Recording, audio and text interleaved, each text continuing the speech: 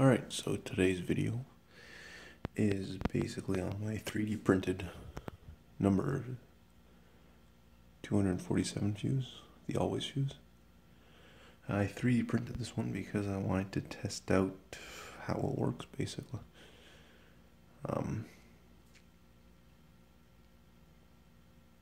It's not obviously exact. I have not put any threads on the thing, including the bottom here. It's just glued to a container because I'm going to use that container either to hold smokeless powder, not smokeless powder, but smoke powder mix, or maybe just a little bit of black powder to make a marking charge, I guess, for the thing. Apart from that, the lid also doesn't have any threads in it. It's just going to be there for holding this in place. I'll tape it down.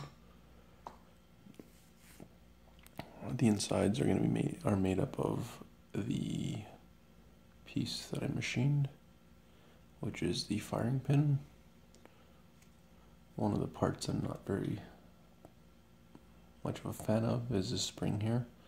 It's a light spring, but not as light as the original, so that's a good failure point right there.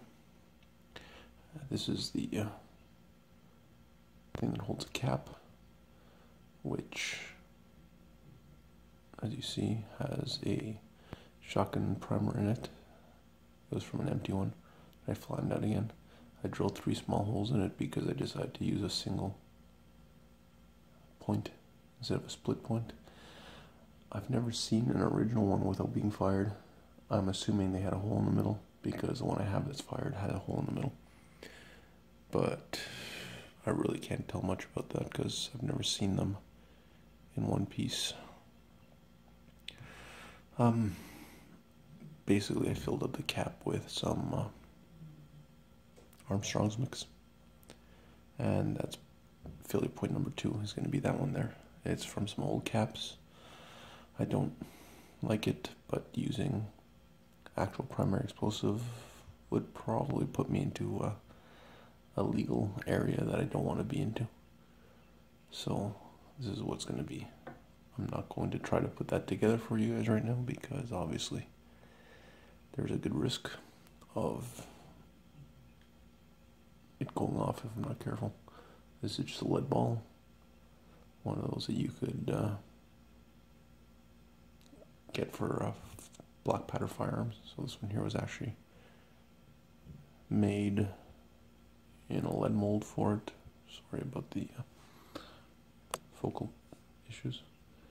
But this one here, like I said, is just made in a lead mold that I have. And I cut off the extra little bit and sanded it down to make it more round.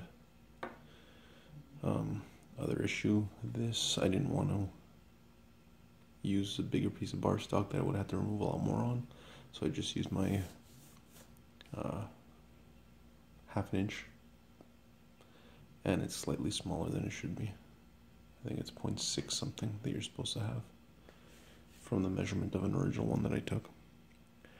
Anyways, I printed it all with 20% infill PLA. Measurements were quickly done just using a picture and the measurements off the ones I had. So anyone who's used Fusion knows how to do that. This, you've seen it before. I've added the weight to it now, and I've got to start making some proper ones, but I want to use this one here because it is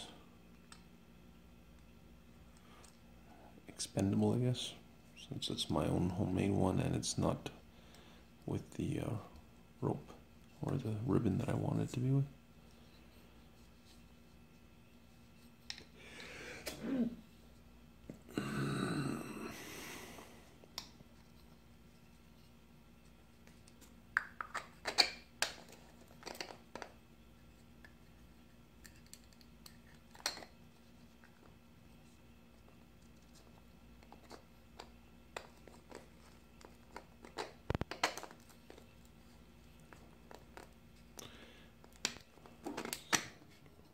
doesn't fit quite right when you don't have the, after I threw it, the lid bent a little bit differently, so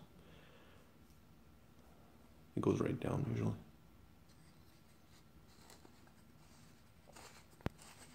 Anyways, it goes right down to the bottom, then you tape it on.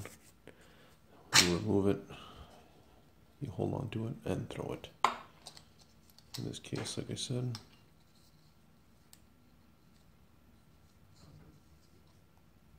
I have 2 failure points, and the 2 failure points are probably going to cause it to fail again. And I say again because,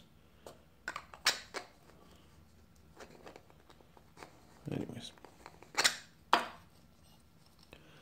And this is a lid, it's got the curve in it like it's supposed to. Goes in, hot glue, and that does the job. I've tried it before. Unfortunately, on camera, it was a dud.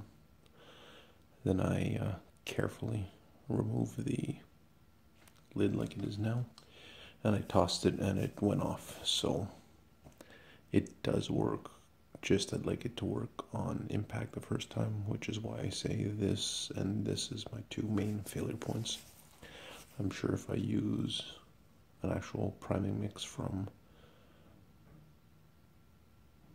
a shotgun primer, it would work, but it would take a few shotgun primers to make up the amount that's supposed to be in one of these, and I do not want to take that risk.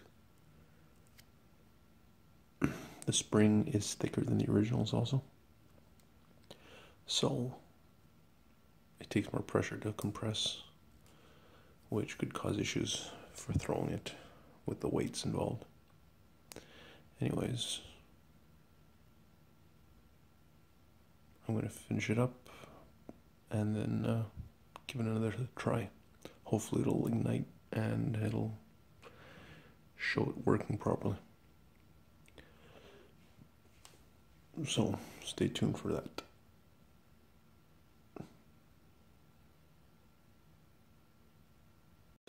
Alright, so in this video I'm going to test out my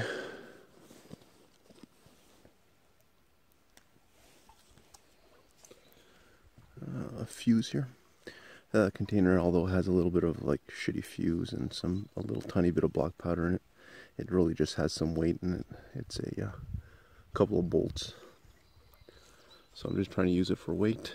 This is a test to see if my actual fuse goes off on it, and hopefully it does. And we'll test it out now. I don't know if it's in focus, but I'll start by doing the tape on it. So I pull the cap off carefully, obviously. Find out it's not very well.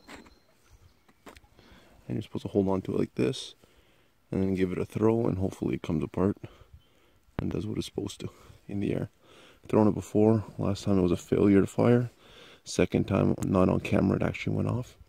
So I'm just going to try to toss it down the road and see if it actually lights. Hopefully we'll hear a bit of a pop. And let's see if this goes well.